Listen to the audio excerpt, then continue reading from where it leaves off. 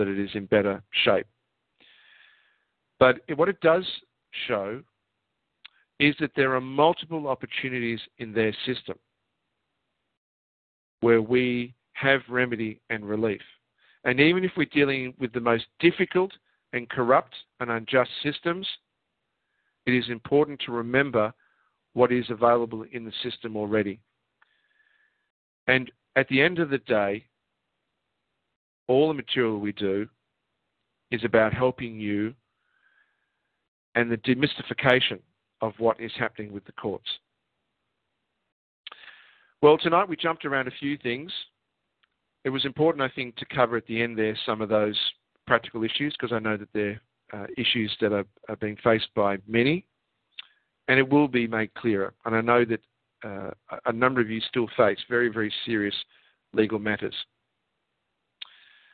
But tonight also was very much about the bigger picture and about the power of your mind. And I hope you have a chance to read the link of cognitive law that I mentioned at the beginning.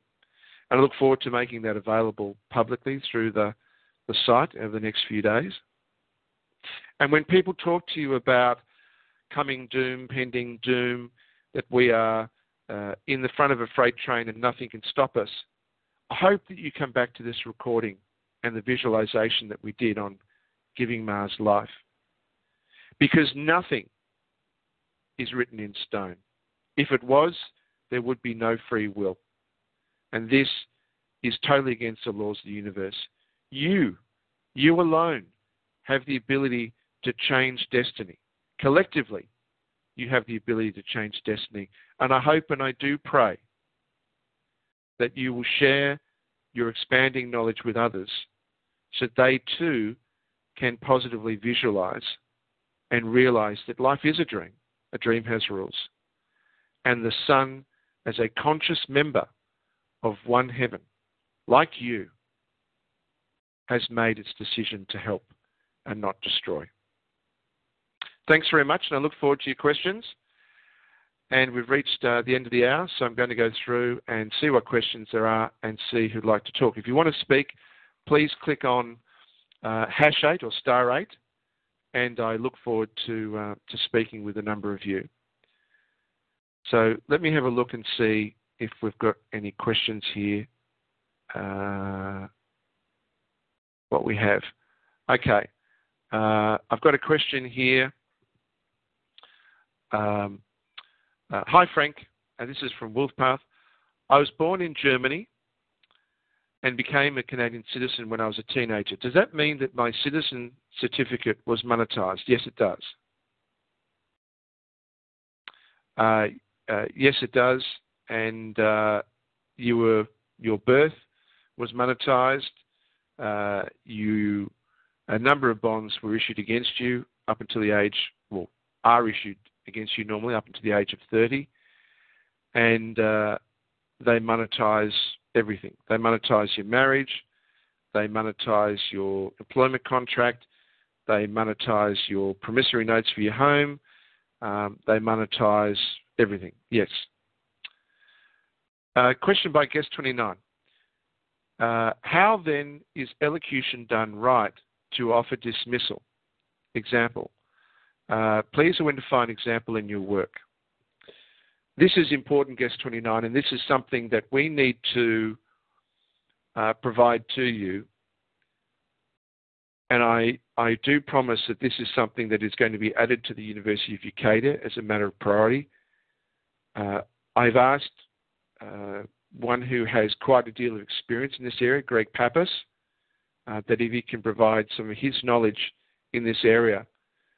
So hopefully we might hear from Greg tonight. And if we do hear from Greg, it would be great to see if he can give us some information on this. If not, I will look to see that we have something on University of UCADIA, and we'll have it on the other sites as it comes up.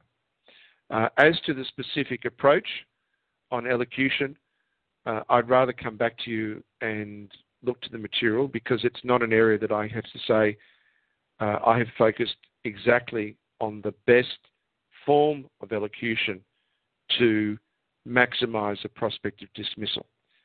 What I will say is there are numerous cases that an elocution perfected even after one has been sentenced criminally has caused a dismissal. It has been done, and it can be done. So I look forward to those notes, and we hopefully will hear from Greg, as I said, later on. If anyone wants to speak, please go *8 or #8, and look forward to hearing from you.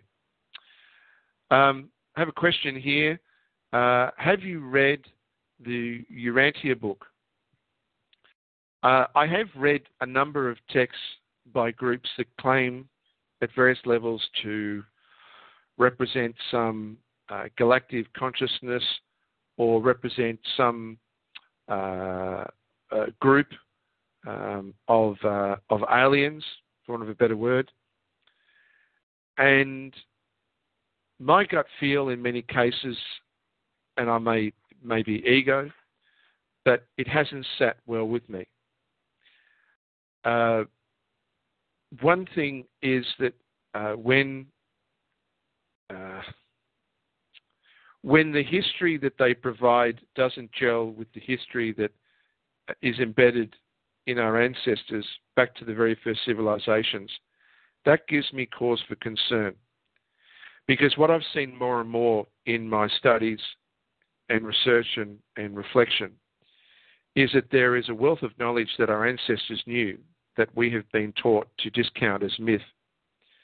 Yet all our ancestors said, and especially the Sumerians and the early civilizations said, that not only were we genetically created, but we were created by blood and flesh beings that had reptilian aspects to them. So the structures that they speak of, in many cases, do not gel with the more X-Files influenced type work that I've seen in a number of these groups. I'm not saying that it's all wrong, because I think there's an essence of truth in everything, but my feeling so far has been that many of these groups that have set themselves up to claim to be the ambassadors, if you like, of some galactic consciousness are really people who have seen a gap and filled it rather than being genuine. That's my personal feeling. Let's see if we've got some questions. Can I just ask, can people tell me, here we go. I've got an audio here, so let me call it in. I've got Greg. Let me see if I can can you hear me? Hi, Frank. Hi. I was chatting with Gerald before the call, so we'll get the elocution information together as soon as we can. And I didn't realize, I guess, at the time after I started studying with you how important this really is and how it ties in with everything you've been teaching. So what is it you wanted me to cover right now on the elocution? Well, the question we asked, and I think it's a question that everyone wants to know, is there a way, just in the brief moment now, firstly, are you going to be able to write something for folk to go and have a look at the back of University of UCADIA on elocution? Is this something that you can look at over the next week or so? Yes, no, I'll work on something. I'll put an outline together and take notes that I've already had and compile it in a structure. Maybe have Ron review it with me. Okay. So that's the first, and thank you, Greg. I know that everyone will appreciate that. The second question is, can you just confirm for the benefit of others that it is in fact true that when an elocution is perfected in the right manner, that even criminally convicted cases where a sentence of a criminal conviction has been passed, that the elocution has caused the case to be dismissed? Yes, and let me put a caveat on that. The first time I saw an elocution done was I don't remember what year this case was, but I can cite the case. It was 97 or 1998. It was a United States District Court case, the United States. It was an IRS case, DOJ, Department of Justice case against a man named Francis Anthony Marafino, and that was in Los Angeles. And the judge on that was Dean D. Pragerson, who I believe was in courtroom number 2. It was his father was appellate court judge at the time. So I remembered the elocution that we put together for that case, and it was my first experience of working with somebody and putting one together. And the man had like about, 90 pages or something that he typed out to read. And he started to read it at elocution, and he was asked by Judge Pregerson how much time he was going to need after he had his sentencing. And he said, well, I need a lot more time than you're trying to cut me off for now. And I watched Judge Pregerson sit back in his chair and said, continue, take as much time as you need. So obviously that was a U.S. District Court judge who knew exactly he did not want his the final decision in the case overturned by lack of opportunity to present the full allocution. Although I must tell you, the one thing I noticed with this man, Frank Marafino at the time, was that he got nervous. And we'd spent the whole day with him beforehand trying to coach him into thinking clearly about what he was going to do and what he was going to say, and to take his time and read the whole thing on the record and don't stop.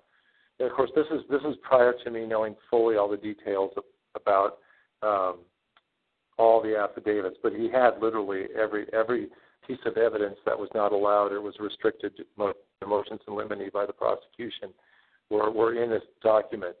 I do remember when we were sitting at sentencing, I reminded him before he went in to make sure that he needs to walk out of the courtroom. Now, it was a very frightening thing in this courtroom. This was a big case. The LA Times was covering it, and a number of other media sources, and there must have been 20 of us in the courtroom, and there were at least 20 U.S. Marshals there, so it was very to him. So when it came time to actually complete the and it stayed on the record that he wasn't going to jail or wasn't going to prison, he wasn't going to be fined or any of the issues of monetary aspects or any restrictions to his freedom.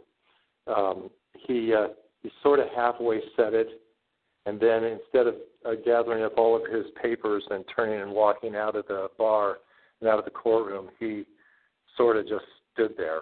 And so, to me, the key was that it's the intention of the confidence as to who we are.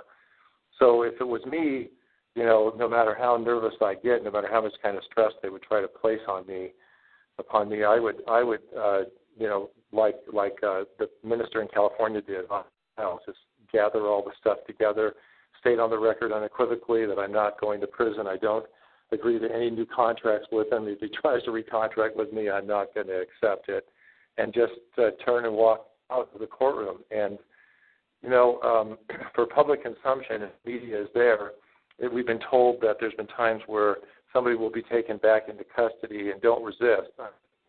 Like 20 U.S. Marshals in a courtroom.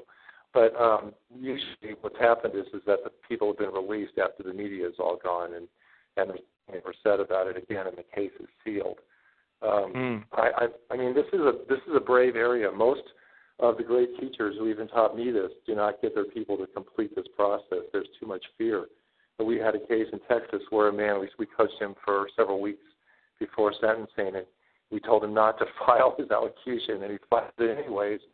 And the judge told him that he took note. This was in a U.S. District Court IRS case, and the judge took note of the allocution, and that he didn't need to read it. Well, we told him no matter what the judge says, read it anyways, even if you did file it. Well, he didn't file it, and the one interesting thing in that case was that the judge offered him time to appeal the decision. In other words, the sentence to appeal the case, and that if he filed a notice of appeal within, I think, 30 days or something, or 40 days, whatever it is, I don't remember the number, that he would not take him into custody until the appeal was, ran all the way its course. If he took it all the way to the Supreme Court in D.C., he would have not been taken into custody. Ironically, we have agents all around us that put themselves up as gurus, and in this case, it was and I don't think is teaching anymore, but he was in Texas, and I'm going to name names. I can name names. This is on me, not on you, and on UCADIA call. I'll name names. And this was Bryce McLeod, who's also taught people like Winston Shrout and Sam Davis, all of which I think are agents. That's my opinion. I have some evidence to back it up, but I can't present it on a call right now. But the point is that he called up this dentist friend of ours and told him that he needed to withdraw the notice of